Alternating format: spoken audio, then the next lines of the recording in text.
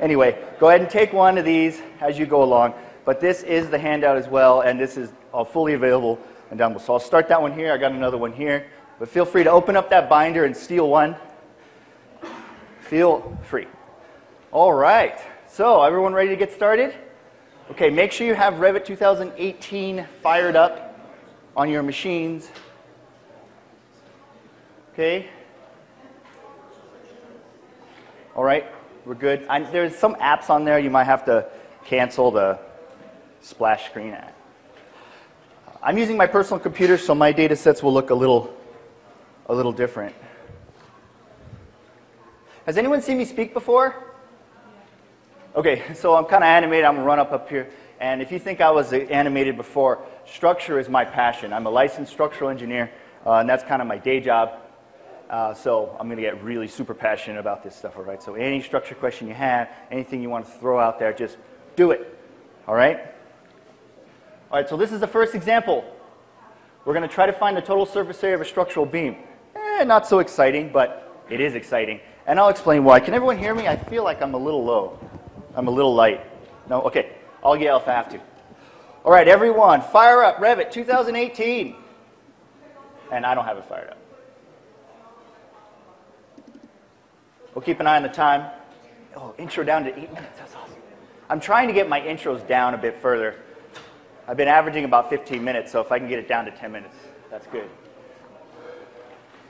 All right, so the data set works like this. We've got the main examples. Those will be the 8 we're going over today. And then the additional examples are the 85 or so that you can do in your own time. All right? So we're going to be hitting the main example folder.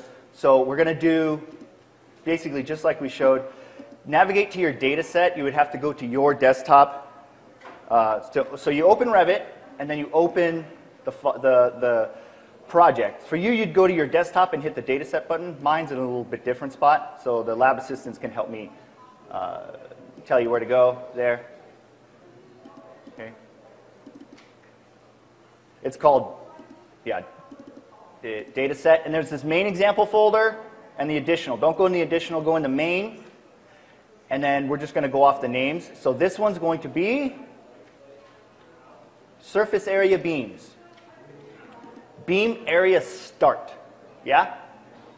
Beam area start.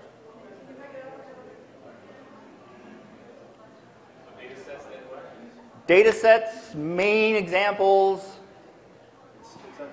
beam area start. Oh, I'm sorry. Sorry. Data set under Marcello. Sorry.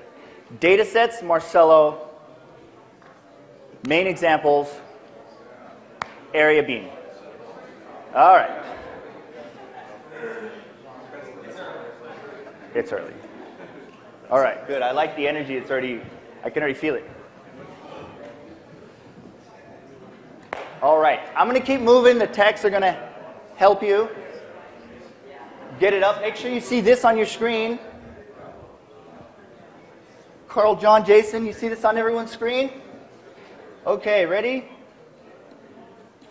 So here's the thing. Like over the last 3.5 years, okay, got everyone's attention?